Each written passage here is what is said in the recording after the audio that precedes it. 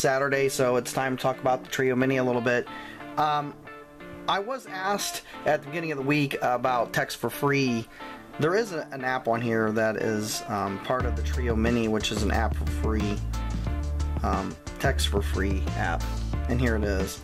But the problem is, since I live in a rural area and my zip code doesn't specifically come up, it sounds weird, but doesn't specifically come up to tell me like where my location is, which is most probably a good thing for anybody to find me. But anyhow, I do have a zip code, but it doesn't understand it in this, and I've tried signing up and I've tried logging in. Now, it did let me create an account, but it can't because somebody wanted me to do something on this text-free app that was installed on, and I can't.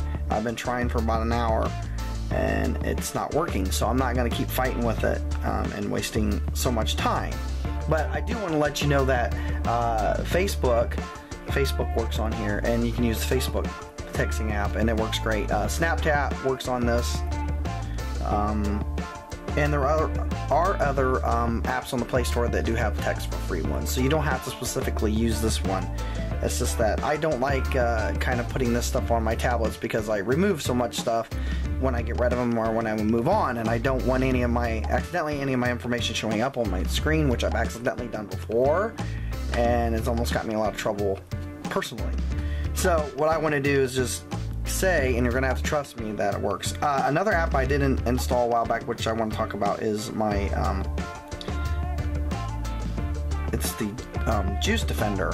Now, Juice Defender works really good. I have the actual Pro Edition, which I paid for through the Play Store, but you can get the free one too. But it does have where when you shut it off the screen, it automatically disconnects the Wi-Fi after a certain amount of time. So if the Wi-Fi is off, the Trio's not going to use much juice either. So, which is a big help too. That's the people are always asking, you know. The review on this from Best Buy where I got it says the battery power is only like 3 hours long. Now that is pretty close. I think I got maybe about 4.5 or maybe a little longer, not much, depending on how much I pull on it. Now there are apps on here you can go through with Clean Master that tell you what's using up a lot of your, what apps are using a lot of your, you know, power up, your CPU speed up on here. So Clean Master can go through and help you adjust a lot of that too, besides Juice Defender. I like Juice Defender because as soon as my tablet goes dark, Juice Defender automatically shuts the Wi-Fi off and everything else, so it puts it almost into a suspended. So when it's kind of suspended, it's not using any juice at all. And I left it on the other night, all night, and turned it on, and it had like 40% left on the battery power, but you know, that's not very much. You know, if you start it up to want to start working on it or playing games or surfing, that power in the battery will go up pretty fast. It'll get exhausted pretty quick. So I'm just going over what a couple of things that I use, which is Juice Defender and Clean Master. Clean Master has solved quite a few of my problems on some of my tablets too. So Clean Master's got different ways it can it identifies storage, it removes junk files, it can boost it, it got an antivirus, you got an app manager, and then it'll come up with warnings too on here to let you know, hey, your battery is not running correctly. Excuse me, is there any ways it can help you solve these problems? And it can. It also shows you which apps are using the most of your CPU processing power, and you can adjust that too. And I like it, so I repeatedly always go through and clean up stuff on it. So and it does a really good job, and I like it. It's one of my favorite apps. As far as it's on my phone, it's on my other tablets. I usually install about any time. See right here, it's asking you can boost your memory here too. So it tells you how to boost your memory up, and it tells you, see.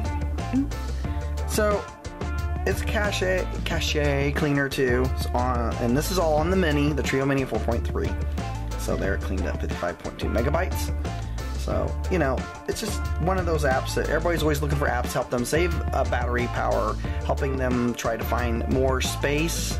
KitKat is, I guess, kind of fights you on like removing apps to SD card. I just manually take my SD card out and put the apps on my SD card sometimes from my tablets, and then I put them on the SD card and put them back in. So that's what I do. Juice Defender is main reason I use it is because there's different modes of it. There's an aggressive, there's balance, there's different ways to use it too. It's got several different settings and stuff. What I like about it the most is when I use Juice Defender is that when I shut it off, it actually shuts my Wi-Fi down when the screen is closed off or locked out for so much time. Then after that, it's not using a lot of CPU energy either, because it's shut down. It's going to suspend it. Turn it up, and you got to wait a couple seconds, but it'll reconnect to the Wi-Fi. But there's many ways for Juice Defender you can adjust it your own way too. Like I said, it has different settings, and I always like Clean Master. Now, as far as the texting stuff goes, I know a lot of you that love the texting stuff is for free, but remember, you always got to be in range of your Wi-Fi. This is not a phone, it's a little tablet. So you got to be in range of the Wi-Fi. Let's say you're at Bob Evans, or you're at McDonald's, or maybe your favorite drinking hole is Tom Hortons, I don't know. But if you have free Wi-Fi, remember, you're using their Wi-Fi. It's always a secure risk when you use it, so make sure you have another app that protects you on your security of your Wi-Fi when you're using your mobile device. So the text-free apps are always cool. They're kind of neat because my daughter uses, I think, one of the ones she uses is Snapchat. You can use Snapchat on this too. It runs great because I've never had a problem with it. Even on my smaller, cheaper Trio that's not running KitKat, it ran Snapchat okay. So, plus there are many free apps on the Play Store. But always do your reviewing, checking out, looking into it. The Trio Mini is turning out to be an okay tablet so far. It seems to be well liked. I like to play a few more games on it, so I would be installing a few more games here soon on it to do that. So my testing for the Trio Mini is just about wrapping up though.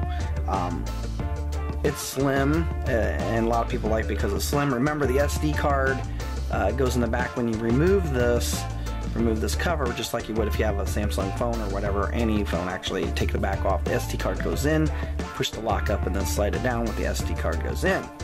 So then that's how that works.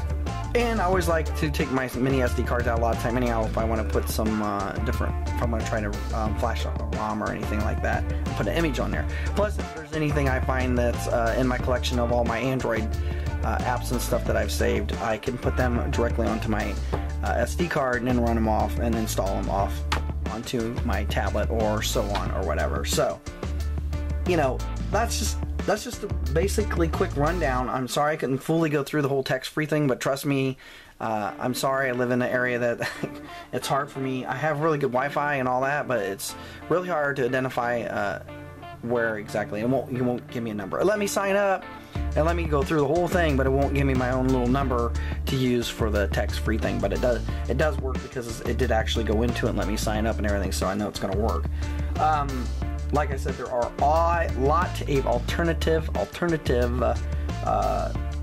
free texting apps, and I'm sure people comment and say which ones work for them. That's great.